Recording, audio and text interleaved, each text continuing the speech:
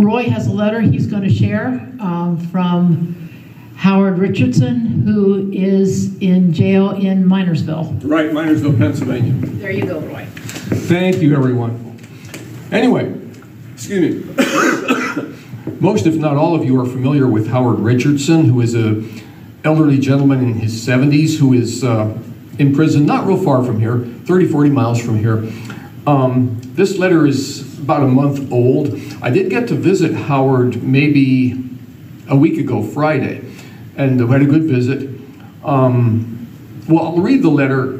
You have to be patient with me because I have a little hard time with his handwriting, but I'll skip over some of it, which is just personal details. Dear Roy, I hope you received my last letter. Should have received it around August 15th. Hope you're well and keeping busy. Could use your services because it has become crazy around here. Maybe you know some of this, so thank you for your understanding in advance. About 2.5 weeks ago, and again, this is going back to mid-August, there was a stabbing and they locked down routinely to look for any additional weapons. That lasted for 2 or 3 days. Then in our own unit, there was a fight. Never saw it, but that's what was reported. Fast forward, so they lock us down on August 29th, supposedly looking for weapons, but they never mentioned that weapons were involved. So then what we're doing and looking for on August 31st, searching our cells. So here we sit, 2 straight days of lockdown. I'll spare you the details. I'm saying all this to say to you and others, we need help. Just so you know what lockdown means, we are in our cells for 24 hours. They let us out for showers, and that's not every day. I have meds that are prescribed for me. Not one medical person has been to my cell door. In other words, he wasn't getting his meds. I have arthritis, and my meds are exhausted.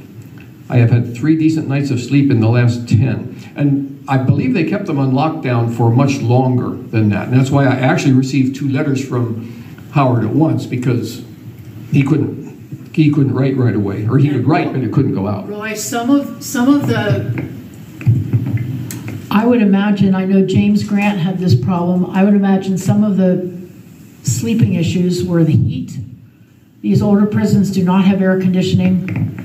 They're locked once the door is shut, they're locked in the cell, there's no air circulation, and just heat just builds up and builds up and builds up, and James Grant described his cell as almost like a sauna.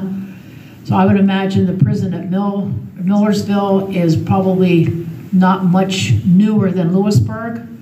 Maybe some, but I doubt a lot. So there's probably no AC in that facility either. So when it got up to 80 degrees last week, inside the prison, it probably was at least that at night. It just doesn't ever cool down. Yeah, Tina is exactly right, and we'll allude to that a little bit later on. But Sorry, I stole his thunder. No, that's all right. I'm 2/3 done with the letter. He said he just got finished saying he hasn't gotten good sleep lately because of the arthritis and no meds. Yeah. That's just me, he said. I'm sure there are dozens or more in our building and dozens more throughout the facility. I'll say it again, they are doing this because they can. Because they can get away with it. Prison reform doesn't begin to summarize this place. And he is in FCI Schuylkill, that's an Indian name, I think, over east of here. Yeah. Thank you for any and all that you can do. Please get the ball rolling. God bless you, Howard. And then there's a PS here. Said he's ready for another visit. Thankfully, I did get to visit last week. Okay. I bet our officials would not approve this lockdown if they knew all the details. And, well, I would hope that they would not.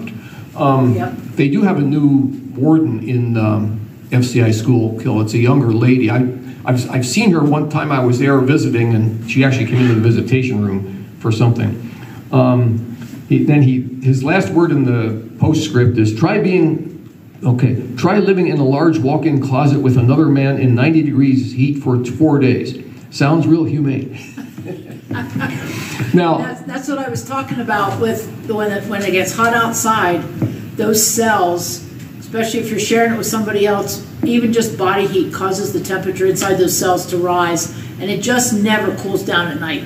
Yeah, they hold the heat. Now, thankfully, cooler weather is coming on here, so it should start being, but in the wintertime, they're cold. They're cold, yeah. I will say, regarding Howard, he's obviously in a frustrated mood when he wrote this, but when I visited him last week or 2 weeks ago, which was a few weeks after this was written, he was back to his old self. You know, he back to have visits again and talk to his wife again, but he was also very cheerful. So we had a great visit, and it's inspiring to me. So many of the J6ers have that, and it comes from faith in Christ. They have that stick-to-itiveness, or whatever you would call it, the perseverance under trial. Yes. So, okay, Tina, coming back to you.